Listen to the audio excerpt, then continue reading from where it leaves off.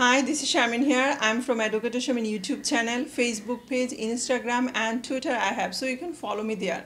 So in this video, I'm going to give you some questions how you can write, and I also explain about different parts of flower.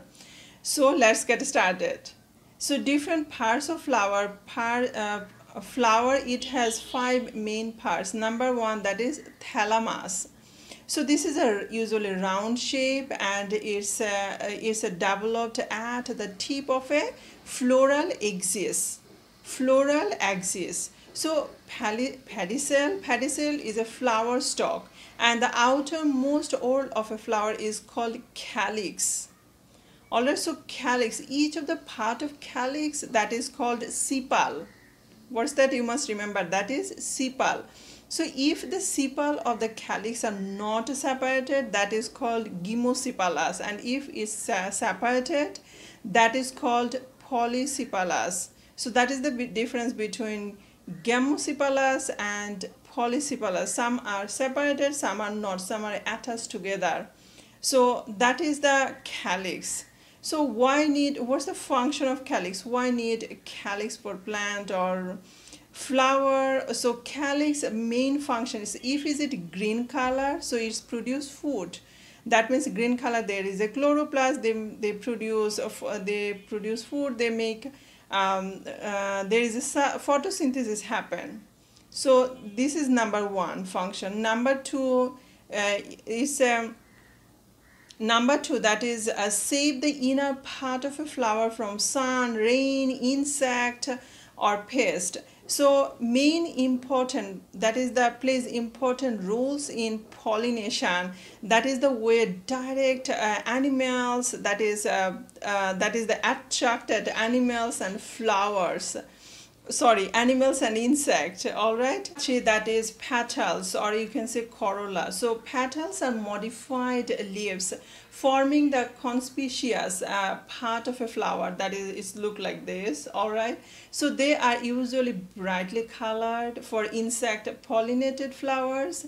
So main function, what's the main function? It's the main function is that it's a colorful. So if it's a bright color to attract insects for pollination, and number 2, that is provide landing platform for insects. So number 4, that is Androecium. So Androecium is the male part of the flower. So it consists of filament that is bearing on anther. What's that? That is anther. So it's made up of 2 lobes, each containing 2 pollen sacs. So they are pollen grains and they produce by meiosis. What's that? That is produced by meiosis. Number 5, that is gynoecium. So gynoecium is the female part of a flower, and it consists of 1 or more units, that is called carpels. What is that? Is carpels. So carpels has 3 parts: ovary, style and stigma. Carpels, it has 3 parts, you must remember that. So it consists of an ovary, style above the ovary, and 1 and more stigmas. And stigma is a swallow structure at the end of the style, which receives the pollen grains. What they receive? They receive pollen grains. So ovary contains 1 and more ovules, and within each mature ovule is a female gamete, or you can say egg cells, that is called ovum. Alright, so guys, now I'm going to ask you one question. What is pollination? This is all about, I'm talking about pollination. Flower is main, all the structure, organization, everything attract insects, is colorful. So what is pollination?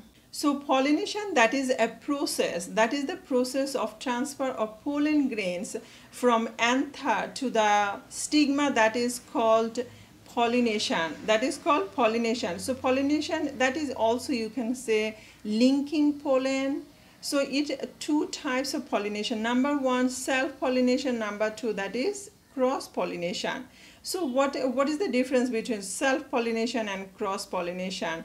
So self-pollination, that is if the pollen grains are transferred to the stigma of a same flower or a different flower in the same plant, that is the process called self-pollination. That is the process called self-pollination. How about cross-pollination? When the attachment of pollen occurs in between two distinct flowers of a same species, that is called cross-pollination. For example, cotton or papayas, that is cross-pollination. That means different plants but same species, that is cross-pollination. So guys, I hope that's all for today. Thank you for watching and see you soon with another new video. You draw some diagram and collect some flower, different type of flowers, colorful flower, and separate it, bisect it, and write down the name of part and label it. Do some project, do some experiment, do some research. It can help you to understand the topics and draw a diagram and color it. Alright, so that's all for today. Thank you very much and see you soon with another new video. Keep watching and keep practicing, and good luck your biology test.